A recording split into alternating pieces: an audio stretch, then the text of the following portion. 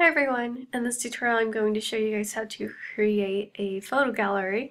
You can also do slideshows, or if you were trying to post different assignments with multiple pages, you can do images of that as well. So let's go to Pages, and you're going to click on the page that you want to put your gallery or slideshow, and then you're going to Add Media. So Add New, and make sure you find all the images that you want.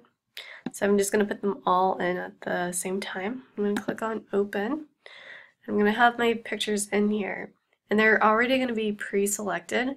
So if you don't want any of them, just go ahead and uncheck them. But if you want them, go ahead and put them in and click on Continue.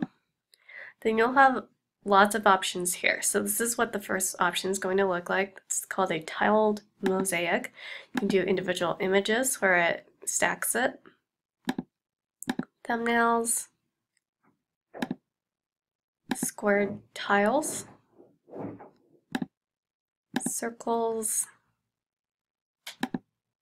tiled columns, and then this is the slideshow, which was also shown in the PowerPoint video.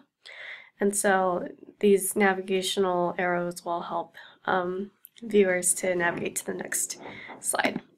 So depending on the one that you want, go ahead and just click on it, and then just click. You can choose to randomize it if you want. I think it changes it every time. So if you want that on, go ahead and just click on it.